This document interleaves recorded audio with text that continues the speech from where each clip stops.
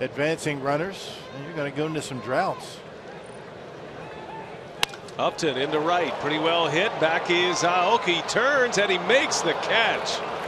Norichika Aoki turned and for a moment lost the ball, but he's able to haul it in for out number 2. Man, that ball was smoked. Upton a couple of times to right field, hits it well.